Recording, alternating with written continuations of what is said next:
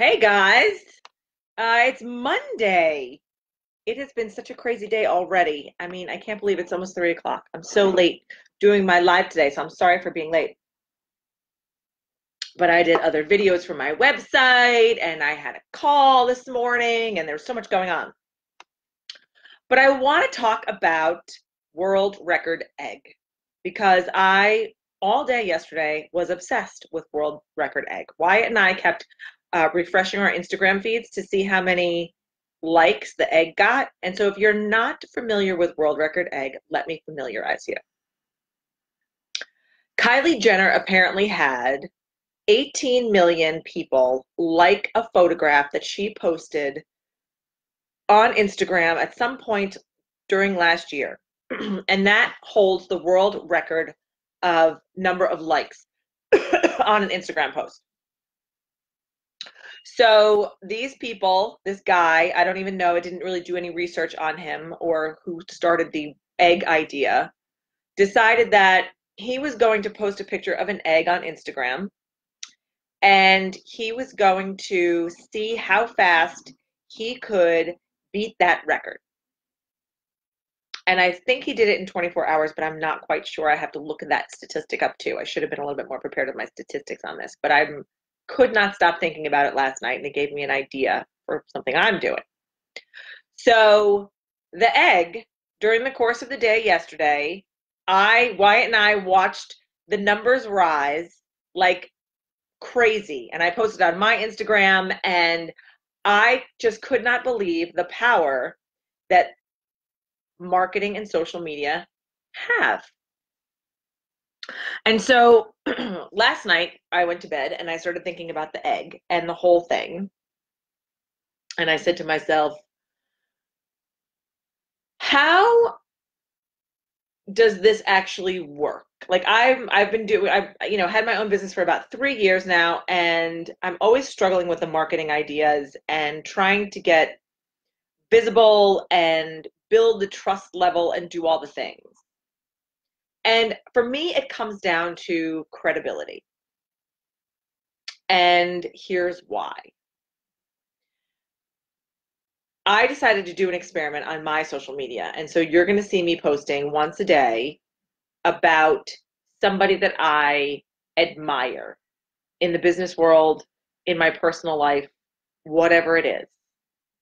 And I want to highlight their area of expertise and why they are considered experts at what they do. And then I want to talk about mine. So today, I highlighted a gentleman by the name of Matthew Hussey, who is a dating expert. He is a millennial. He's, I think, in his early 30s.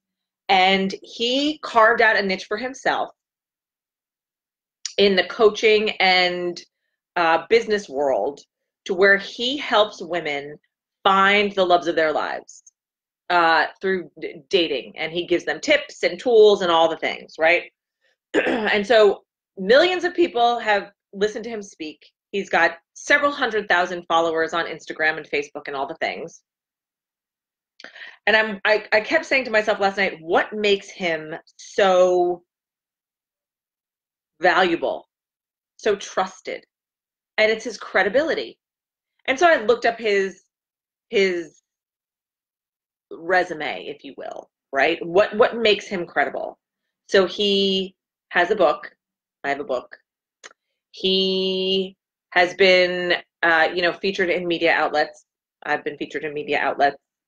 He has client testimonials on his website. I've got client testimonials on my website. And so I thought about it and I was like, you know what? I am going to partner and create an idea and see if I can talk about credibility on a bigger scale. So today my Instagram post is a picture of Matthew Hussey and a picture of me below it. And my caption under him is, the coach you go to when you want to get the guy. And then the caption under mine is, the coach you go to when you want to keep the guy. Because we all have our areas of expertise. I have been studying relationships for a really long time, not just for the 3 years that I've been doing this job that I love so much, my life coaching business. I am a mother, I am a wife, I am a friend, I'm a sister, I'm a daughter, I'm a coworker. And so the relationships that I have are very, very important to me.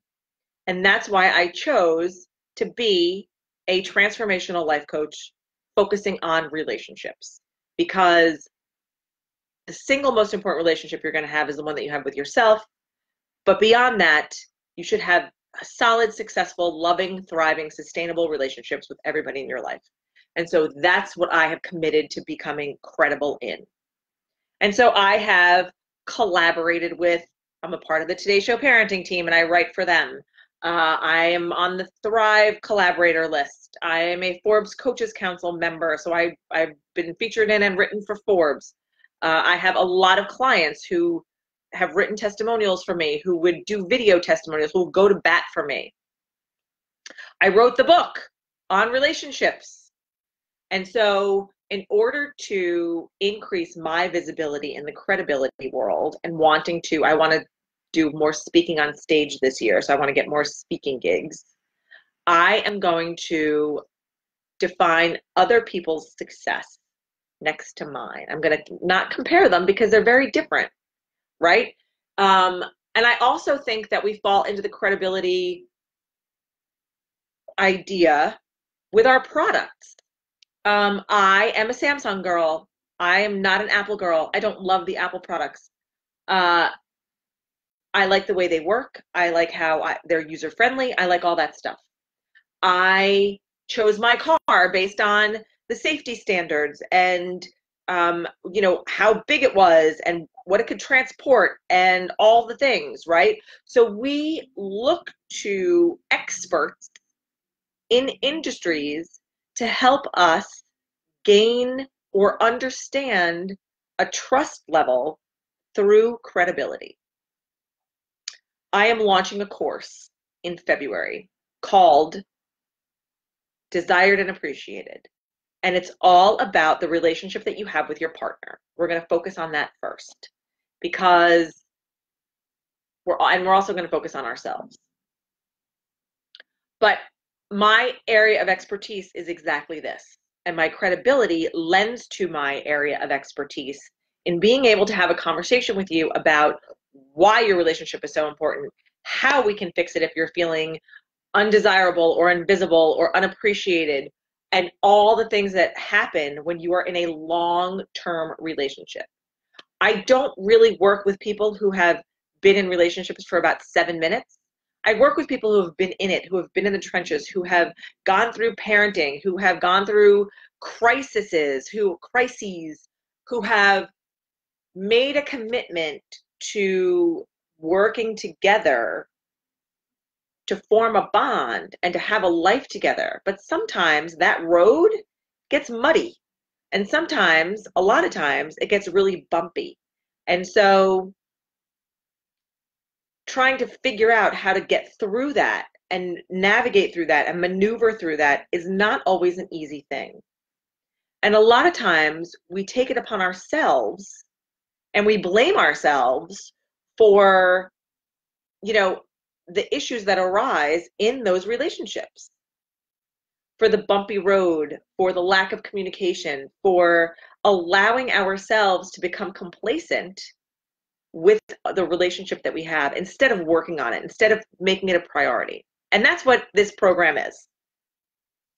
So this week we're going to talk about desire. And on Thursday night in book club, we're going to talk about desire and where it falls on the intimacy spectrum in the 5 essentials in the book, the relationship, the book that I wrote. Because I think it's important to pull out specific areas where we typically fall off first. And intimacy is definitely one of those places. It's very easy to just push it to the side and say, I'll get to that later, because there are so many other important things to deal with.